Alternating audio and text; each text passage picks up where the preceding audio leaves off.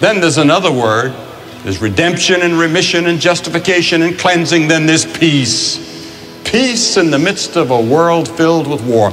We're told that there are 40 wars going on right now in the world.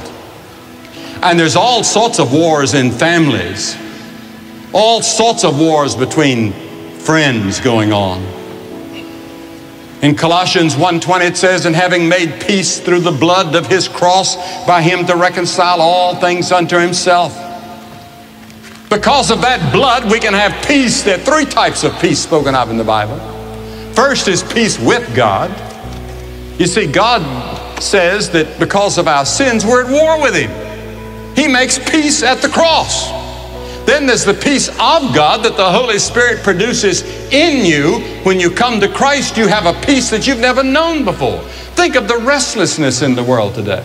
Among so many of us, the pressures that we live under. But to think of having peace in the midst of it all. And then there's peace between nations. And that's going to happen someday when Jesus comes back again and reign as King of Kings and Lord of Lords. I'll talk about that Sunday afternoon. There's absolute harmony in heaven because of the shed blood. I heard about a famous incident in the First World War. A terrible battle had taken place, and there were two wounded soldiers. One was a German and the other was French. And as they lay near each other on the field, the Frenchman gave his enemy a drink of cool water for his tongue. Then they clasped hands and they prayed.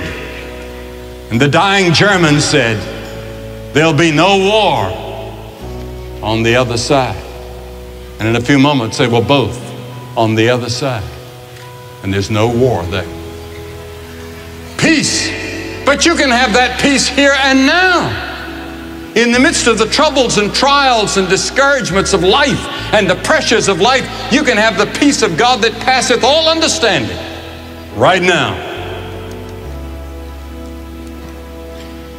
There's no war going on in the heart of those who really know Christ if you surrender to him.